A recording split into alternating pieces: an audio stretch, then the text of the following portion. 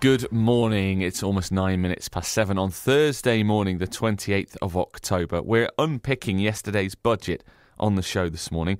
Some of the highlights include changes to universal credit, business rates being halved for the retail, hospitality and leisure industries for the coming year, and excise duty for heavy goods vehicles is being frozen.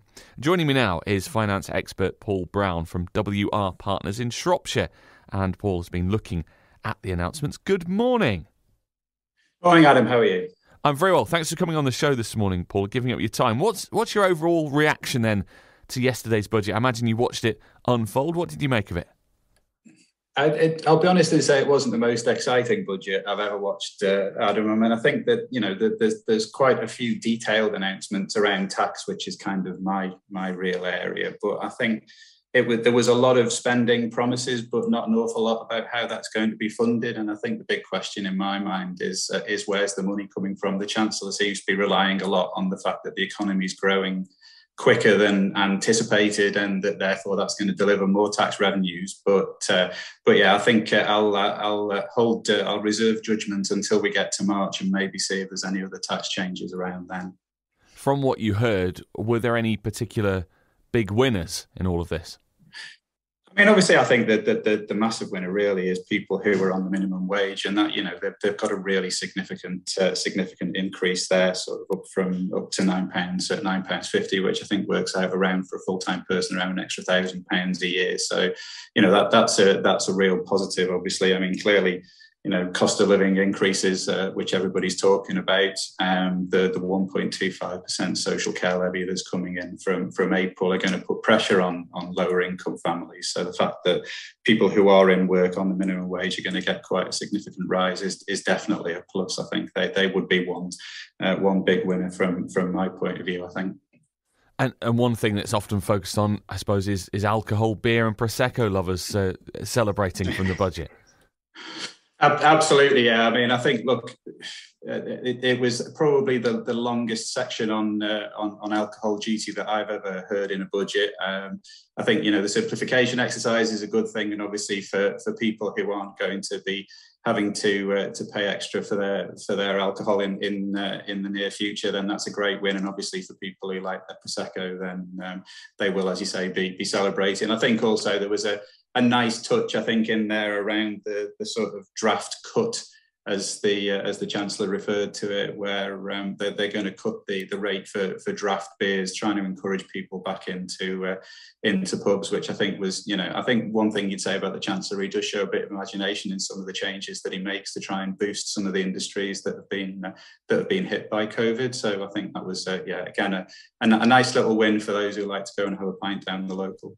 Although I will say that reduction comes into force 2023, and it's only applying to beer sold in 40-litre containers, and most craft beer breweries do them in 30-litre kegs. And they did go for a photo call, didn't they? Rishi Sunak and Boris Johnson lifting 30-litre kegs, which I think perhaps they hadn't quite done their research. Anyway, that's for another time. Were there any losers? Yeah, were there any losers in the budget, do you think? I mean, I think the issue that everybody is going to face, I think, is around the cost of living rises. I think that, the people who are on universal credit and working, obviously there's a change there, which means that the work is going to pay better for them because the taper is reduced in terms of how much they lose as they start to earn more money. But I think that the big losers are people who are on universal credit and who aren't working, because we've had the £20 increase, which was introduced as a consequence of COVID. And, that is disappearing. I think there was probably no great expectation that would be extended, but I think it's still disappointing. And while the people who are in work on universal credit are going to get some compensation, I think that only really benefits, I think I saw a stat say it only benefits around 1/3 of claimants. So it's kind of almost the absence of an announcement around universal credit more generally means that the people who are on that are going to, still see their income cut quite significantly as a consequence of that increase not being renewed. So I think whilst we've helped people who are in work, those who are out of work on universal credit, I think, do come out a bit of a loser from the budget, undoubtedly. The whole universal credit system is quite complex. It's quite a hard thing to follow. where can people go for clear advice, because to see how it possibly might be affecting them, because there'll be people left scratching their heads after this? Yeah, I mean, I think there's generally sort of, in fairness to the government, if you actually go onto gov.uk and search universal credit, there'll be quite a lot of information on there. There'll be potentially calculators. I think there's also there's a calculator on the BBC website actually, which should enable people to go there and kind of put some information in, and that will hopefully give them the opportunity to work out overall what the budget means for them. But I mean, I totally agree that the whole system is exceptionally complicated, very difficult to navigate through. I mean, it causes somebody like me, who does this sort of thing for a living, to scratch my head a lot of the time. So for those who are kind of not tax geeks like myself, then I can imagine it is really tough. But there is information out there, and I think in this situation, definitely a good place to start is the gov.uk website and see if there's any information on there that helps. You were mentioning earlier, where's the money going to come to pay for all of this? What happens if things change in the coming months and years?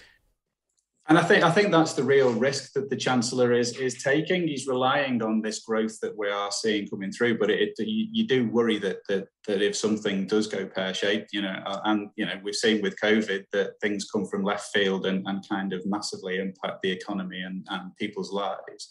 I think that there is a real risk that if the growth doesn't come through in the way that the Chancellor is expecting and predicting, that we could see some tax rises. I mean, I think, as I say, there was a real absence of significant tax measures in the budget. We saw the 1.25 increase, as I say, to fund social care, but the idea of that is it just goes to fund social care, so it's not going to fund the kind of government spending increases that we're seeing across all departments in the spending review. So yeah, I do have a slight nervousness that if things don't quite pan out, that we might find that there will be, tax changes down the line, which, they've shown that they're not afraid to sort of hit the normal working person with those tax changes. So as I say, I think I'm just reserving judgment at the moment. It's my mind, it's a bit of a hope for the best, but prepare for the worst kind of situation, I think. Paul, thanks so much for joining us on the programme this morning. Paul Brown, finance expert from WR Partners here in Shropshire, looking at the announcements from yesterday's budget.